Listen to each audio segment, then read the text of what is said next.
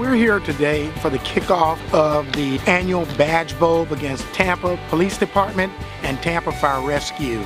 This year we're teaming up with the One Voice Foundation. The One Voice Foundation is an organization that raises money and funds throughout the Bay Area to help with kids with cancer.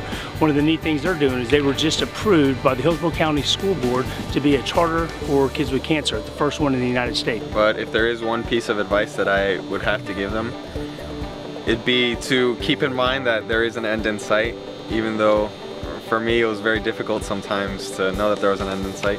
Now I've got my whole life ahead of me and I have that behind me, and now I'm just focused on getting back to my previous lifestyle, and I'm very pleased with that. We have the opportunity to come out and play a pivotal role in helping stamp out such a dreadful disease as pediatric cancer. This event has raised more than $200,000. There are things that are more interesting I think Cliff, don't do it.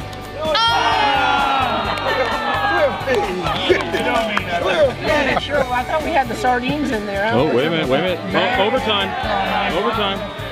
It's very reassuring to me to see the community showing concern and informs of this great event like this.